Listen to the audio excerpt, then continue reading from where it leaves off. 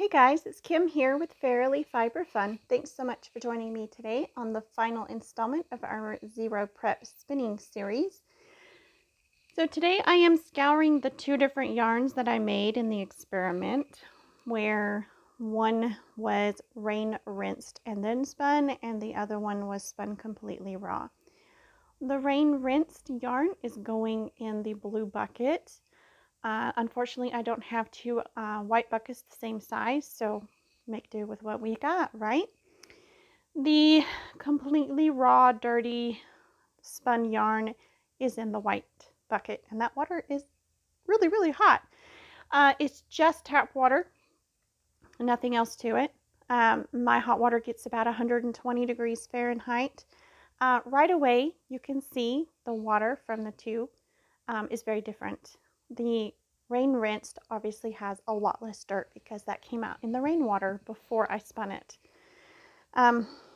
Normally I would use a spin dryer for this, and that might make it a little bit less difficult than this whole scouring went. But I figure most people don't have a spin dryer, and so I wanted to show you how much effort it took without a spin dryer.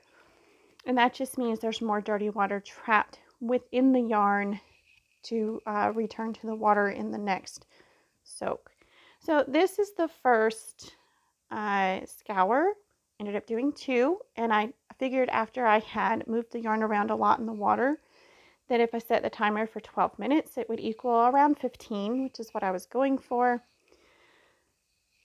So I took the yarn out and squeeze it out by hand fairly well. There the waters look almost the same, still pretty dirty. The yarns, they still feel sticky and all that. So boiled some more water, or maybe I'm just using hot tap water.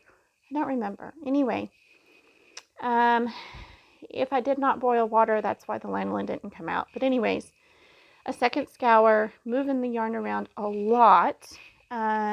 You might think this would cause felting, but since it's a plied up yarn, I really wasn't too worried about it, and I wasn't overly rough. Like, I didn't agitate. I just moved it around a lot. Again, if there's an obvious difference in the color of the water. And then in the first rinse, there's still a lot more dirt coming out in the water than I was happy with. So I kept rinsing until the water came out clear, which ended up being 3 times. So there was 6 soaks in total to get it completely clean. And that's way more than I usually do when I scour, but this was some really dirty wool.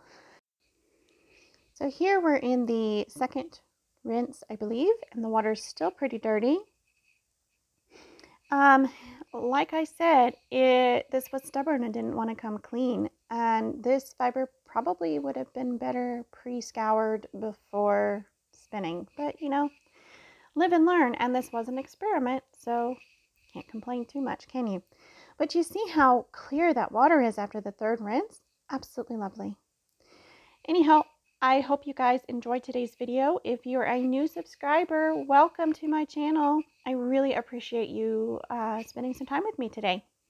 If you guys haven't already, please hit the subscribe button. And if you enjoyed today's video, give it a thumbs up. And until next time, enjoy everything you do. Bye, guys.